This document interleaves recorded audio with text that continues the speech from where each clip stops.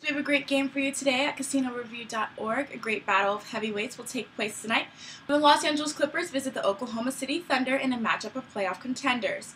The Clippers have found it hard to score as of late. They have played 7 consecutive games without reaching the century mark in points. Over the span of 7 games, they have lost 4 and are now tailing the Los Angeles Lakers by a game and a half in the Pacific Division. Overall, the Clippers are 26-19. On the road, they have 11 wins and 11 losses. Last night against the Pacers, the Clippers lost 102-89. The team's shooting has dropped off tremendously over its last 10 games, and last night was a fine example. They shot just 43% as a team from the floor, 45% from the free throw line, and 27% from three-point range. This may be the best time for the Clippers to be playing the Thunder. The Thunder has also had its share of problems as of late and lost Tuesday in Utah 97-90. That defeat was the team's 4th in their last 7 games. They're still the top team in the Western Conference race for the playoffs, but San Antonio is close behind.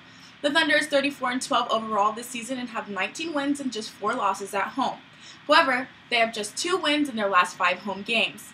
Kevin Durant, the team's highest scorer, is coming off a disappointing shooting night in Utah. He scored 23 points but made just 6 of his 20 shots. Head-to-head, the teams are even. Each team has won 5 of the last 10 games between the two. The Clippers have 6 wins and 4 losses against the spread in those same 10 games. The total has been over on 6 occasions and under on 4 occasions during those 10 games. The two have met just once this season. On January 30th, the Clippers defeated the Thunder 112-100 in Los Angeles. The Clippers covered a 1-point spread in that game. The two teams combined for 212 points to easily pay out to over bettors on a 201-point total. The line on tonight's game opened with the Thunder as 8-point favorites and has remained there. The total is at 197. Smart money on the Clippers plus the points. The total should end over as both teams will look to correct their recent scoring woes.